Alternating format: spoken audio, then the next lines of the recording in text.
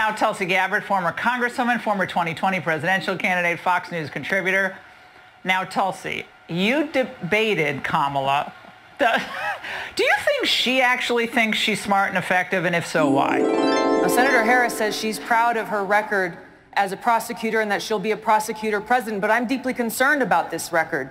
There are too many examples to cite, but she put over 1,500 people in jail for marijuana violations and then laughed about it when she was asked if she ever smoked marijuana. She blocked evidence.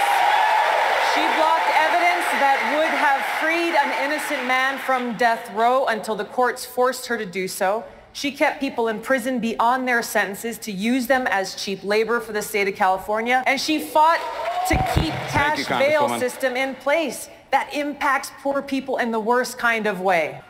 Without a doubt, she believes this. I can't even begin to analyze why that is the case. But look, you know, she has been unqualified to serve as vice president and is not qualified or capable at all for the very real prospect that if Biden wins, she will be president of the United States. That's a fact. Regardless of who's on the top of the ticket as the Democrats figure this thing out, whether it's Biden, Harris, or Harris, whoever, a President Kamala Harris will be our commander-in-chief.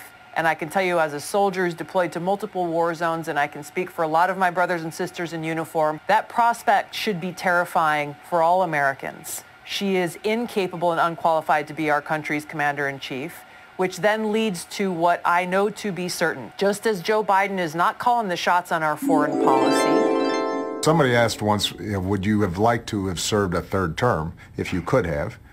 And I say, you know, I wouldn't have wanted to be out front, but if somebody had said, you can sit in your basement in your sweats and there's somebody else who's playing the president with a microphone in his or her ear, and you can just kind of give suggestions in policy. He's got Tony Blinken and Hillary Clinton and Jake Sullivan and Lloyd Austin and all of these other people in the deep state administrative state who are not elected, who are actually making these decisions related to our foreign policy, who have pushed us to the brink of multiple wars, Russia, China, Iran, North Korea, and closer to the brink of nuclear war than ever before. If it is a President Kamala Harris, a Commander-in-Chief Kamala Harris, it will be the very same deep state making these decisions that have done such great harm to our own national security and to our freedom as a country. No.